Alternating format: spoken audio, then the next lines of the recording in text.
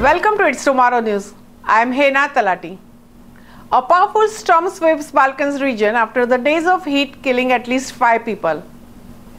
A powerful storm hit the Balkans with the strong winds and heavy rain Wednesday, killing at least 5 people in Croatia, Bosnia and Slovenia and injuring dozens, police and local media outlets said. The storm was the second in 2 days to sweep over the region following a string of extremely hot and dry days.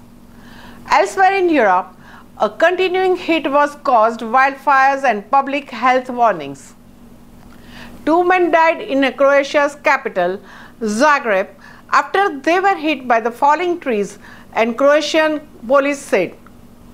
A 50-year-old was struck while outside in the street and the 48-year-old man was in his car, the police statement said. Earlier, emergency doctor told the officials in a news agency that the 2 victims had multiple head injuries. The Civil Protection Service in the eastern Croatia reported that 1 person died when a tree fell on their car in the town of Cernik. Elsewhere in the Zagreb, a 36-year-old man was severely injured when the construction crane collapsed, the police statement said. The storm suddenly darkened the sky and brought blinding rain, flash floods and winds across the Zagreb starting at about 4 p.m. It halted the city's transportation, caused power outages and left streets blocked with the fallen trees.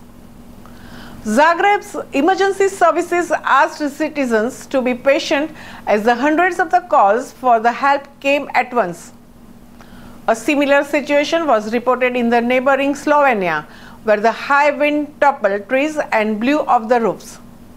Public broadcaster RTV Slovenia reported that 1 person was killed and another was injured when a tree fell on them in the Lake Bled area. 1 person also died in Bosnia and at least 20 were injured, authorities there said. Authorities in Serbia issued a warning to citizens as the storm moved east. Wind gusts swooshed through the Belgrade, the capital, on Wednesday evening, swirling leaves and dust as people scattered to seek protection. Parts of the city were left without electricity and the Belgrade airport temporarily closed. A video posted on the social media showed a huge crane falling. Elsewhere in Serbia, residents reported cracked trees, falling bricks and torn off roofs. A 12-year-old girl was hospitalized after the tree fell on her in the northern city of Novi Sad, doctors said.